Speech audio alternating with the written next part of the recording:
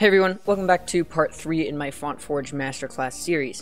If you haven't already seen part 1 and 2, I would highly recommend you go watch those first. I will leave a link in the description to every part in this series, and I'll put a card up in the corner to part 1. Now in today's video, we're covering kerning. Now I just have a simple test file here open in FontForge with just a couple of characters. Now all of the spacing is already set up. As you can see, the spacing for each of the letters. Now if I go into a new metrics window, if I type multiple A's, you can see the spacing is just fine. Or multiple T's, the spacing is just fine. Or T and then F. Anything like that works just fine. But if I write something like T, A, the spacing is quite wide. Or, for instance, F, O. You can see the spacing here is quite strange. If I go ahead and open the F character and adjust that to try and make that work, if I go back to my metrics window, it'll turn out that FO will look just fine, but if I put capital T, F, capital T, you can see that they're intersecting. So we can't really do that. That's not an option. We really have to keep the spacing like this. So how do we fix this? And that's where kerning comes in. Kerning is basically the pairing up of two characters and then adjusting the spacing for those two characters. So we'll find this in the element font info here, down here in Lookups and GPOS. We're going to add a lookup, and you can see here if we choose a type of pair position, kerning, and the feature of kern, and it will automatically make a lookup name, which is just fine, and we click OK. Then we have something to put our table of kerning information in. So now we're going to add a subtable to that. The subtable name that is generated automatically is just fine. Now we have this kerning format page where we can choose the starting characters and the ending characters, and we can use individual kerning pairs, which is what we're going to cover here, or something more advanced is a class. Now we have here this default separation for the auto kerning. So if you want to, you can automatically kern every character, but generally it's a better idea to just eyeball it. So we're going to disable that, and we're going to start out with our first letter of F and our second letter of O, because those two were causing us problems, and then we're going to click OK. Now it's going to open up this subtable here, and you can see if we type in F here and a second glyph of O, it generates a preview down here, and look, it automatically kerned these, so we can just eyeball this, and about there looks just fine. So you can see now we've kerned the letters F and O. There we go, we just have a couple ones there, and we'll click OK and OK again. So that's the gist of kerning. It's really quite simple, just element, font info, and it's in the lookups type, and you just create a new lookup, and here we are.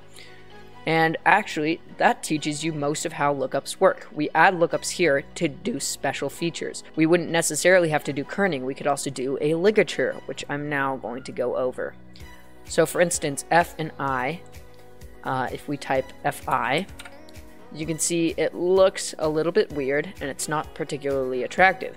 So what we could do to solve that is create a ligature of it. Now, how to create a ligature is a little bit different, but still quite similar. We need a new character because a ligature is actually an entirely different glyph. So now we're going to go over to encoding, and we're going to add an encoding slot. This basically just creates a blank glyph in our font. So we'll just click OK with the default of 1, and you can see right here we now have a brand new glyph. Now if we go into this and go into the glyph info, we're going to want to change the name from NameMe 256 to the first letter in our ligature underscore the last letter in our ligature. And we're going to click OK, go back into glyph info, and we're going to come down here to ligatures and create a new subtable for ligatures, ligature substitution, and we're going to want to set this to Liga, standard ligature. The standard name is just fine. And then we'll have a subtable, and we'll click OK. Now there we go. We can just choose that subtable and click OK. And if we go back into our glyph info, you can see that because we've named it right, it automatically puts those two together into the glyph. So now we want to generate our brand new glyph by going into Element, Build, Composite Glyph. And then that will automatically, as you can see, combine those two glyphs together into a ligature. But unfortunately, we can't edit them as they are. So at first, we're going to have to go here and unlink the reference by right-clicking on our ligature. So now, if we double-click here, you can see that it's fully editable, and we can edit it however we wish. I'm just going to do something quite simple. Delete the I, and move this box over to here, this to here, this to here, and then I'm actually going to select it all and Element, Overlap, Remove Overlap. Now you can see that it's combined together to create our ligature. And then we're going to just adjust the spacing.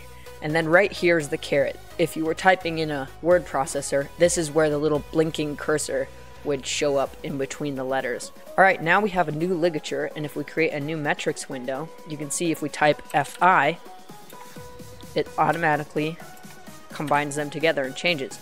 Now if we deselect that ligature, you can see this is what it looked like before and now after. Now this might not be the best ligature example ever, but you can see how that is accomplished, and we're just going to show you how to do that one more time. This time we're going to do the FFI ligature.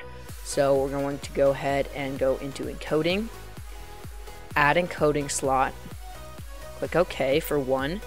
Then we're going to name it. We're going to do a 3-letter ligature here, so F_F_I.